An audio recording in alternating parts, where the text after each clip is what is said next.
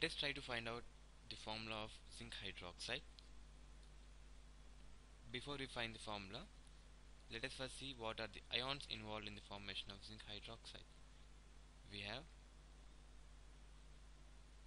zinc plus 2 OH minus ion. These two ions are involved in the formation of zinc hydroxide. These two ions combine together to form the compound zinc hydroxide. Now look at these ions. These two are in stable ion configuration state. This shows that the valency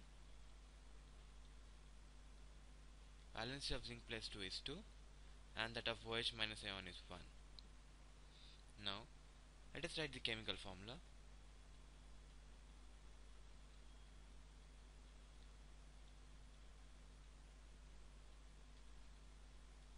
Here this one represents the number of zinc atoms involved in zinc hydroxide formation, and this 2 represents the number of OH molecules involved in zinc hydroxide formation. So the chemical formula can be written as Zn1 OH2.